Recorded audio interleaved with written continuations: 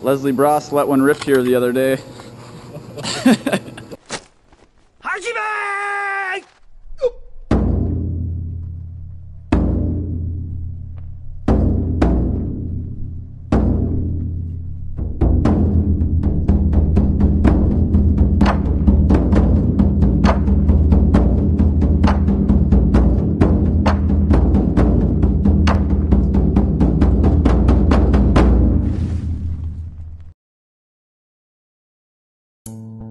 Holy moly, there's a lot to talk about this week. I'm going to try and keep it short and sweet so this doesn't end up to be a 40-minute long video. Let's try a chronological order for a change. Monday, I did a tread workout thinking, hey, if I can get 2 treadmill workouts in this week, I'm going to be running faster and feeling better. I did the treadmill workout. It was like 40 reps of 6 seconds to, I think some of them were at 18 seconds. And I would say a good 2/3 of them I had these rubber bands tied to my legs, making it even harder for me. And the incline was at 15 degrees or 30 degrees gradient, and the speeds were anywhere up to 10 miles an hour to 16 miles an hour. What didn't come into my head was that it would be so hard I couldn't even take up a jump on Tuesday for practice. It destroyed me. So I vaulted on Tuesday and it went terrible. I think I did 4 jumps and here they are. Here's all 4 jumps. They were not pretty. I didn't get anything accomplished. So I was a little mad. I was not happy that that happened. I took a step back and I looked at it like, alright, I can't be upset if I learned something from this day. And so what I learned is I can't do a really hard treadmill workout and then expect to vault the very next day. All the anger kind of went away really quick as long as I realized that, hey, don't be an idiot and don't do a 2-hour treadmill workout with bands tied to your ankles the day before you vault. Hey, don't be an idiot. This is one bad vault day. It was my first bad vault day of the year. I learned something from it instead of being angry at it. Hey, don't be an idiot. Wednesday I did weights, still really heavy, and some rehab. I don't talk about this much, but I do just as much amount of rehab as I do training. I do shoulder rehab twice a week, hamstring rehab twice a week, stretch my glutes. I do 1 total body stretch every week, then before and after every practice. I do a mobility routine to loosen me up so I don't get hurt. Because number 1 on my list of stuff to do is not get hurt. And then vault higher. And to vault higher, I need to not be hurt. I think it's important that people know I'm not just doing stuff to lift heavy and run really fast and vault. That's not all I do. Half of it is that, and about the other half is rehab stuff for my shoulders, shins, hamstrings, anything that's ever given me any issues over the years. I tackle it. I pay special attention to it and take care of it now so I don't have to later. Because I don't want to hurt. Thursday, I did another treadmill workout. This one went way better. I didn't have all these crazy bands tied to my feet. I did one at 17 miles per hour, one at 18, and 2 at 20. They told me I was supposed to have a flat surface, but I had it at like 3 degrees incline, and it still felt pretty good. So after Thursday's tread workout, I was excited again to vault this weekend because I was feeling good and not so flat anymore. So my pre-meet consisted of weighted squats with chains on them, explosive stuff. It was short and sweet, did a really long stretch after it, started drinking a ton of water, and was ready to go. The meet went really well. I warmed up well. I just asked him to throw a bar up during my warm-ups. Cleared the bar a bunch of times, like really ugly jumps up top, and I thought it was at like 16 or 16.6 or something, and they were telling me it was at 520, and I was like, really? I'm making 520 feel like it's 16 feet or 16.6? This is gonna be a pretty good day. Waited about 2 hours until I came in. I came in at 520 again. Cleared 520 in my first jump.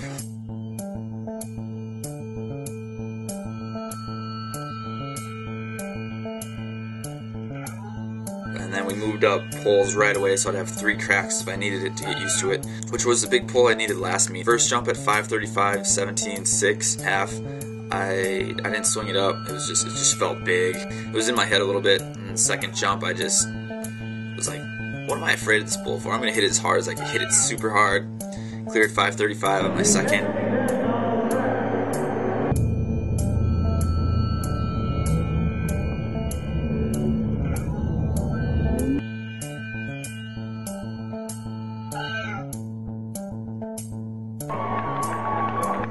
that was probably, it felt like the best jump I had all day. It felt really, really good. Huge hip height on it, 550, 18.1, and had 2 really, really good shots at it.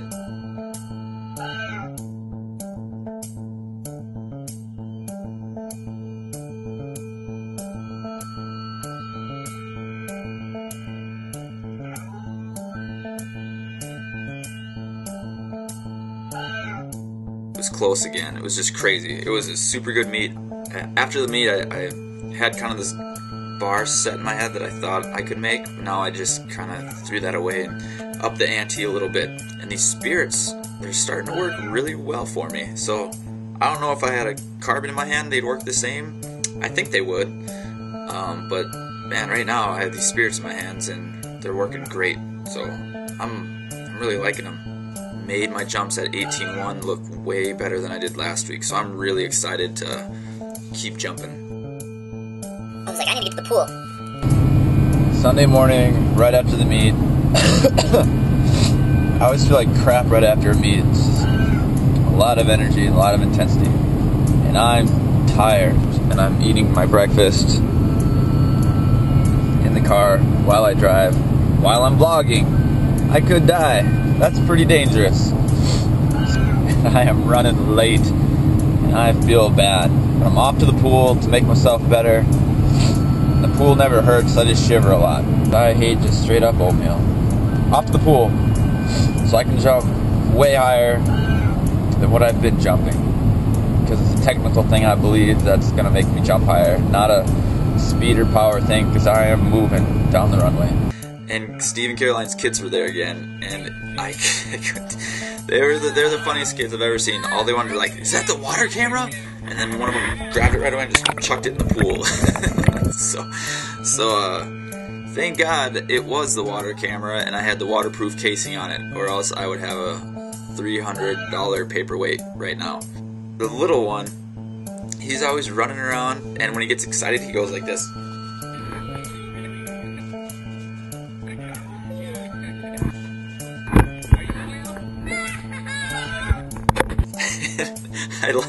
I could just watch him do that all day. I laugh every time someone would underwater pole vault, they'd come up and he'd just...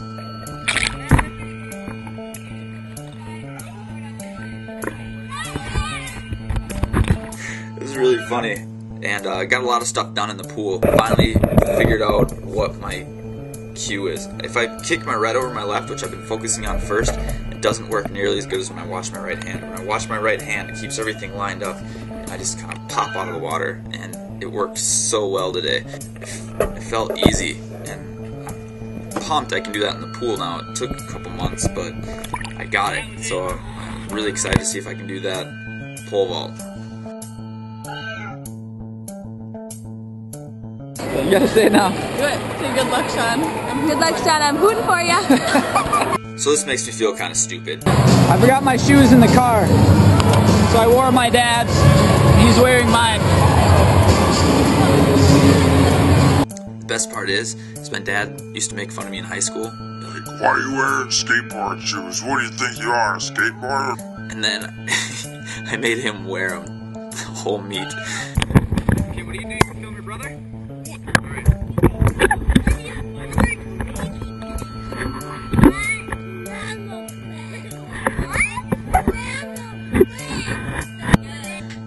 I had 2 hours to kill before 3 hours to go.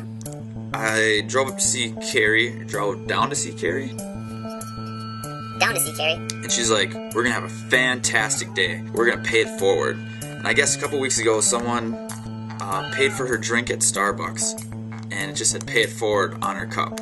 And ever since then, she's been itching to pay it forward. We were going to pay for somebody's gas. It looked like we were gonna scope out and find someone who really needed it. We need to keep it anonymous, and so...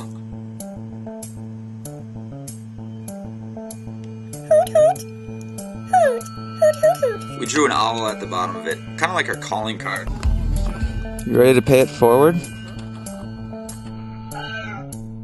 We went to a gas station, we sat in the front door scoping people out, trying to find good person or family that we were going to help pay for their gas. Lo and behold, at the gas station, everyone who came had a Lexus, a Hummer, or some like crazy sports car. We're not going to pay for somebody who has a sports car. They don't need any help with their gas. We were kind of creeps, and the gas station attendants were getting kind of like, "What are these guys doing? What are they doing? Why are they in front? They're scaring our customers." So we explained to them what we were doing. And as we were explaining, this little old Oriental lady, I don't know where she's from, I have no idea. I'm not even going to try and guess. Because I'm going to sound racist or something. She looked like she could use some help. I don't know, we just had a good feeling about it. Yeah, so we gave her the note. I didn't want to watch because I was nervous. I didn't want her to know it was us. So we left and sat in the car. We're like, we'll just watch her walk back to her car. The gas attendant guy comes out about 10 minutes later and goes, "You guys, she doesn't speak a lick of English, and she's trying to pay for her gas anyways." And then when we said, "No, you pay it forward," she's like, "I am trying to pay. I am trying to pay. You're not letting me pay." so, I don't know if she's gonna pay it forward because she doesn't even know what happened. But we felt good that we did a good deed, and it made it even better story that she didn't even understand what happened. We felt good about that, but at the same time, it failed miserably. So we're gonna try and do this every week. So if you guys have any ideas of how we can pay it forward to people, we'll try and video it and maybe make it at the end of these vlogs if we can. Like always, please subscribe, share these with everybody. I don't know. So yeah, all right, I'll let you know how next week goes. See ya. Leslie Bross let one rip here the other day.